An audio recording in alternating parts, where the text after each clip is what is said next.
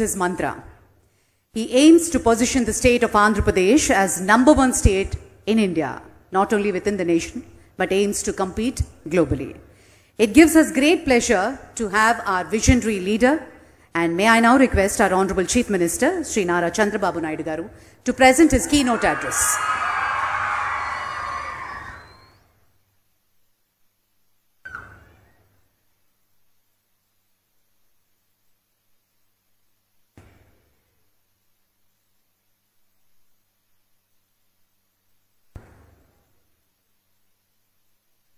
గౌరవనీయులు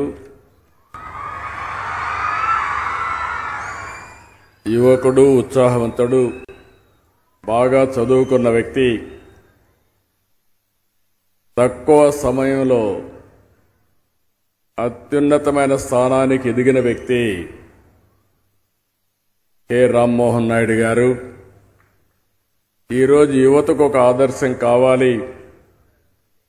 ఈరోజు సెంట్రల్ క్యాబినెట్లో యంగెస్ట్ మినిస్టర్ ఎవరంటే దానికి చిరునామా రామ్మోహన్ నాయుడు గారు. శాఖ కూడా మీరు చూస్తే సివిల్ ఏవియేషన్. ఇప్పుడే కొంతమంది మిత్రులు చెప్పారు, ట్రెడిషనల్గా ఉండే ఈ సివిల్ ఏవియేషన్ అంటే మోడర్నైజేషన్కి ఒక ప్రతీక. అలాంటి సివిల్ ఏవియేషన్ని టెక్నాలజీతో అనుసంధానం చేసి ప్రపంచంలో అన్ని దేశాల కంటే అగ్రస్థానం నిలబెట్టడానికి రాత్రింబగళ్ళు పనిచేస్తున్నాడు. అలాంటి రామ్మోహన్ నాయుడు గారిని మనస్ఫూర్తిగా మొన్నే మనం డ్రోన్స్ కాన్ఫరెన్స్ ఇక్కడ చూశాం. పెద్ద ఎత్తున ఏ విధంగా ఇదే ప్రదేశంలో మీరు చూస్తే డ్రోన్స్ అన్ని కూడా 5500 డ్రోన్స్ ఒక పెద్ద ఈవెంట్ క్రియేట్ చేసి 5 గిన్నీస్ రికార్డ్స్ ఒకేసారి రాగలిగాయంటే అది సివిల్ ఏవియేషన్ నడిపించే తీరని చెప్పి కూడా నేను మీకు తెలియజేస్తున్నా. అదే మరిగా గౌరవనీయులు బీసీ జనార్దన్ రెడ్డి గారు R&B, ఇంకొక పక్క డబ్బులు లేకుండా ఎక్కువ ఇన్ఫ్రాస్ట్రక్చర్ తయారు చేయడానికి I&I మినిస్టర్గా ఉన్నాడు. ఆ కార్యక్రమాలకు కూడా నాంది పలికారు. అలాంటి మంత్రి అయినటువంటి జనార్దన్ రెడ్డి గారు భవిష్యత్ అంతా టూరిజందే. నేను ఎప్పుడో చెప్పాను, all isms are over. Capitalism లేదు, లేకపోతే సోషలిజం లేదు, కమ్యూనిజం లేదు, ఒకే ఇజం ఉంటుంది భవిష్యత్తులో, అదే టూరిజం అని ఎప్పుడో చెప్పానో అదే జరగబోతుంది. ప్రపంచం అంతా కూడా అదే జరిగే పరిస్థితి వస్తూ ఉంది. అలాంటి టూరిజం మంత్రి అయినటువంటి కందుల దుర్గేష్ గారు ఈరోజు ఇక్కడ CMD spice jet limited Ajay Singh చాలా రోజుల నుంచి నాకు బాగా పరిచయం. నేను చాలాసార్లు కూడా ఆయన ప్రోత్సహించాను. ఇక్కడే ఒకరోజు అనుకున్నాం సీ ప్లేన్స్ కూడా ఇంట్రడ్యూస్ చేద్దామని. అలాంటి నూతనమైన ఆలోచనల్ని ఎప్పటికప్పుడు అమలు చేస్తున్నటువంటి స్పైస్ జెట్ని మనస్ఫూర్తిగా అభినందిస్తున్నా.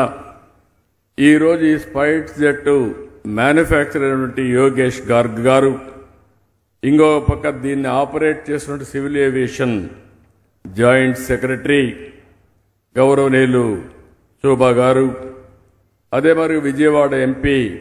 ఎప్పుడు కూడా ఇంత మునుపు ఎంపీలంటే సరిగా తిరిగేవారు కాదు, కానీ చిన్న ఈవెంట్ దగ్గర నుంచి ఏ పని జరిగినా ముందుండే వ్యక్తి విజయవాడ ఎంపీ. అలాంటి ఎంపీ కేసినేని చిన్ని గారు, ఇంకొక పక్క సెక్రటరీ టూరిజం సురేష్ కుమార్ గారు, వేదిక పైన ఉన్న పెద్దలు, అదే మరి ఈ కార్యక్రమానికి విచ్చేసిన సోదరులందరికీ నమస్కారాలు, అభినందనలు, శుభాభినందనలు, స్వాగతం.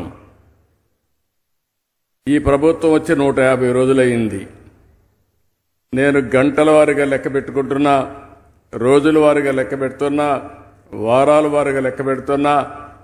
ఎంత తొందరగా అనుకున్న ప్రగతిని సాధించాలనో దానికోసం ఆలోచిస్తూ ముందుకు పోతున్నాం.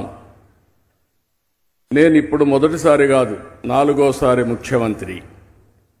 కానీ 3 సార్లు నాకు ఎప్పుడు ఇంత కష్టం అనిపించలేదు. ఈసారి మొత్తం విధ్వంసమైన వ్యవస్థని బాగు చేయడానికి చాలా సమస్యలున్నా పట్టు వదిలిపెట్టను. గాడి దప్పిన పరిపాలన ఘాట్లో పెట్టి మళ్లీ నడిపించే బాధ్యత ఈ ప్రభుత్వం తీసుకుంటుందని చెప్పి కూడా నేను మీకు తెలియజేస్తున్నా. అందుకే ఆంధ్రప్రదేశ్ అంటే నిన్నటి వరకు అందరూ కూడా అవహేళనగా చూసేవాళ్ళు. ఆంధ్రప్రదేశ్ రోడ్లు ఇంతే, ఎక్కడ చూసినా గుంతలే ఉంటాయి.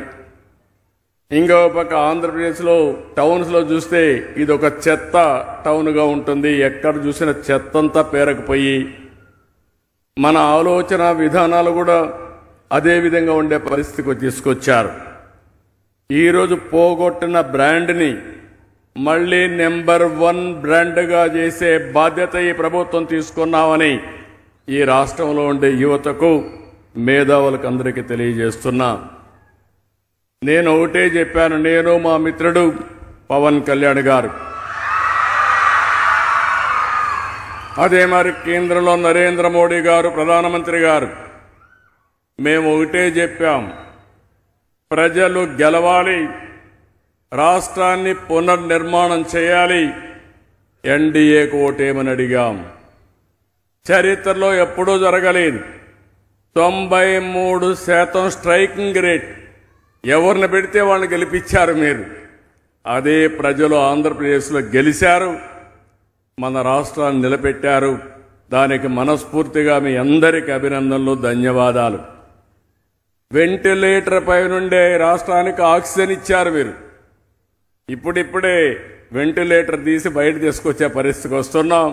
ఇంకా కొంత సమయం పడుతుంది. అటు కేంద్ర సహకారంతో, మన స్వయం కృషితో నేను ఒకటే హామీ ఇస్తున్నా, మళ్లీ రాష్ట్రాన్ని నెంబర్ 1 రాష్ట్రంగా తయారు చేసే వరకు నిద్రపోకుండా పనిచేస్తామని చెప్పి మీ అందరికీ హామీ ఇస్తున్నా. అందుకనే మీరందరూ చూస్తే ఈరోజు సీ ప్లేన్ ప్రయాణం ఇది ఒక వినూత్నమైన అవకాశం. దానికి కూడా ఏంటనేది మనం అందరం కూడా ఆలోచించుకుంటే నేను అవన్నీ కూడా మీకు ఒకసారి ఎక్స్ప్లెయిన్ చేస్తాను. ఒక విషయం మీరు గుర్తుపెట్టుకోవాలి, ఎప్పుడైనా సరే రాష్ట్రాన్ని ప్రమోట్ చేయడానికి, రాష్ట్రంలో ఆర్థిక కార్యక్రమాలు పెంచడానికి, ఉపాధి ఉద్యోగ అవకాశాలు సృష్టించడానికి మనమందరం కూడా ఉండే అవకాశాలన్నీ ఉపయోగించుకోవాల్సిన అవసరం ఉంది.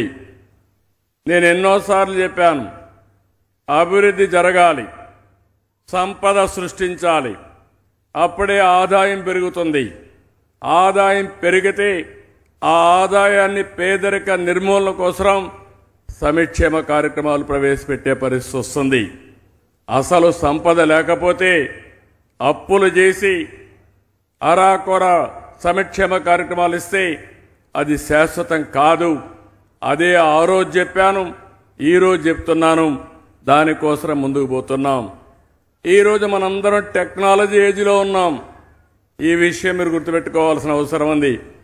ఇక్కడుండే మీరైతే సెల్ ఫోన్లు పెట్టుకుని ఈ మీటింగ్ కూడా రికార్డ్ చేస్తూ మీ ఇంటి దగ్గర ఉండే వాళ్ళకో ఫ్రెండ్స్ పంపించే పరిస్థితికి వస్తున్నారు. అంటే ఈరోజు టెక్నాలజీ చాలా ఫాస్ట్గా పెరిగిపోయింది.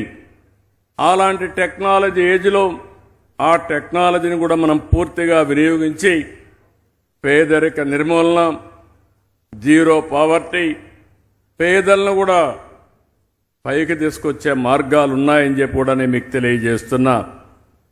అందుకనే ఈరోజు మీరు చూస్తే నేను ఒకటే చెప్పాను, ప్రభుత్వం అంటే ప్రభుత్వ విధానాలు చాలా ముఖ్యం.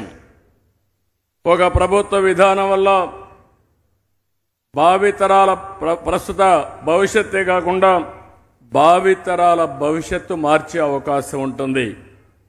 ఈ విషయం మీరు ఒక్కసారి చూస్తే నాకెంత తృప్తినిస్తుందంటే, 25 సంవత్సరాల కంటే ముందు ఐటీని ప్రమోట్ చేశాం. అప్పుడు ఎవరికి అర్థం కాలేదు. నేను ఐటీ అంటే చాలామంది అన్నారు, ఐటీ తిండి పెడుతుందా అన్నారు.